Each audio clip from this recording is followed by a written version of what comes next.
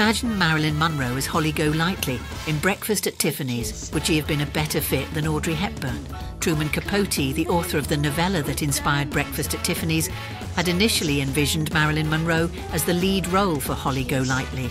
Capote was disappointed with the casting of Audrey Hepburn, feeling that the film downplayed the character's controversial aspects. He believed Monroe would have better suited his vision, stating, "It was the most miscast film I've ever seen."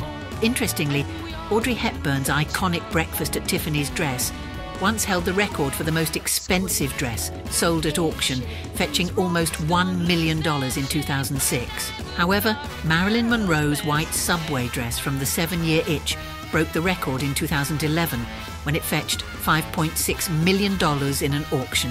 Who do you think was the perfect Holly Golightly?